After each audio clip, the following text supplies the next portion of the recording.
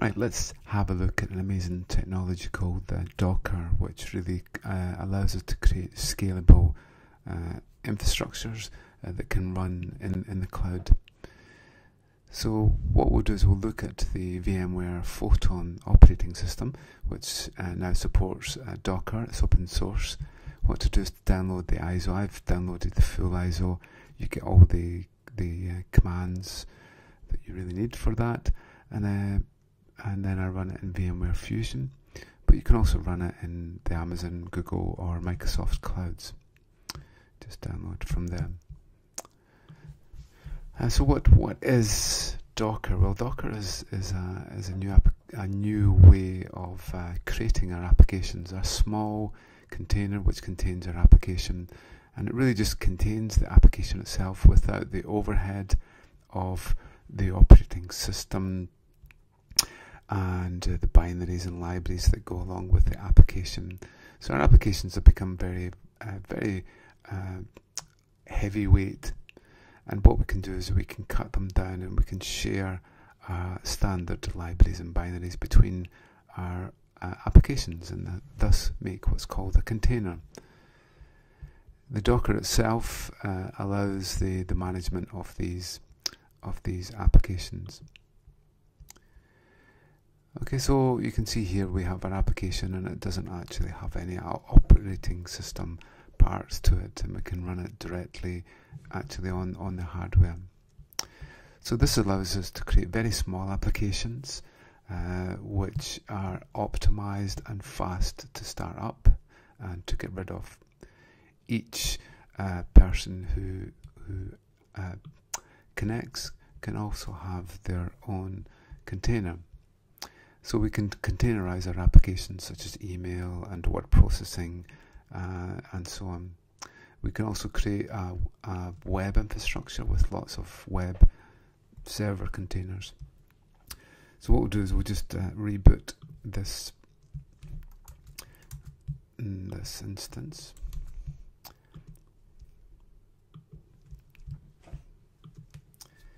And we'll get started. So what I normally do is I normally set up SSH to be able to log in to the instance.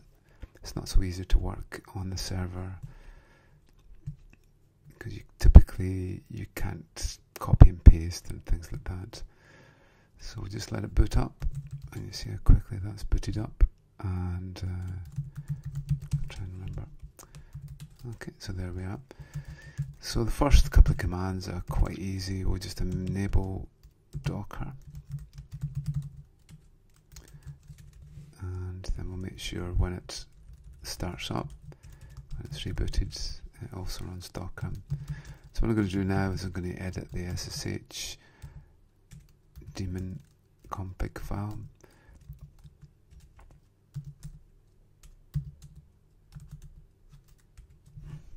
So that I can log in. So permit.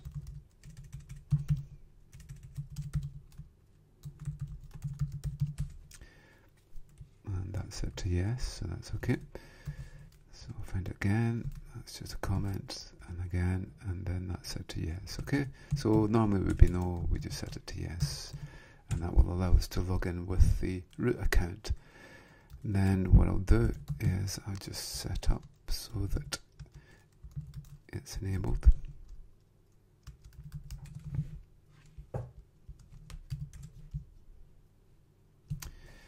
Okay, so now we just need to find out what the IP address is. And in this case the address is 172.168.121.246.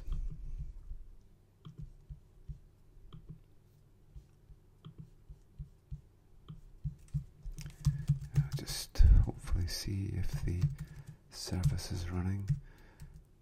1, 2, 4, 6. Perfect. So we can get logged in, and it'd just be easier on my Mac terminal to connect to the server than it will be actually running from the console on it. 172.168.121.246. Perfect.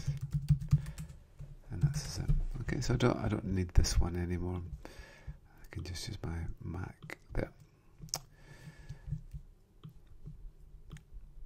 Okay, so Docker should be enabled, and we should be able to run our command. So what we have is a repository with certain containers, or we can create our own container.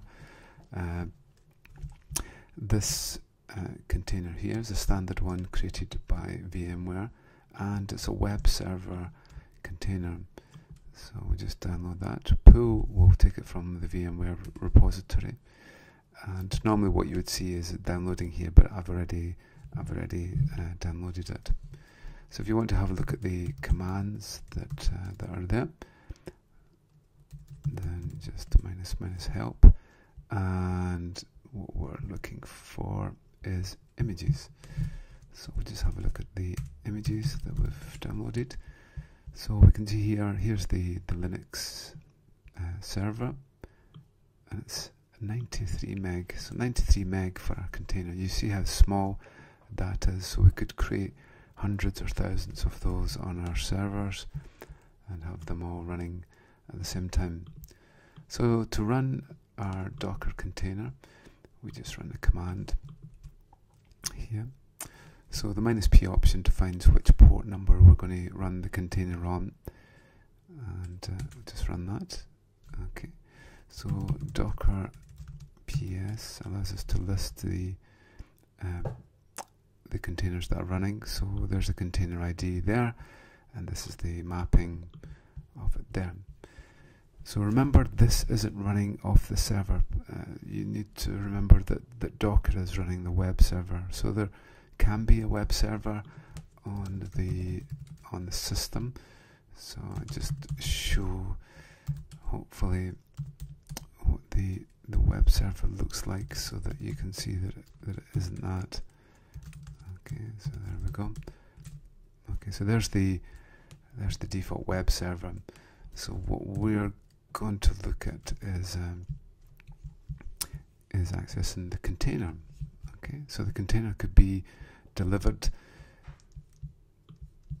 to different users, and so what we've got, I'll just pull up the IP address again, and it's 172.256, and there it's there. Okay, so that's the container that's actually running and creating our web service.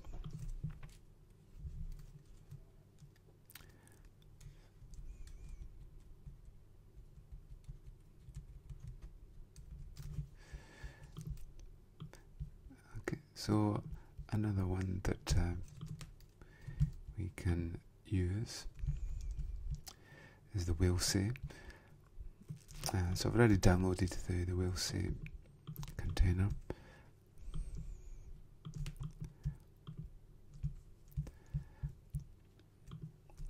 Let's try again.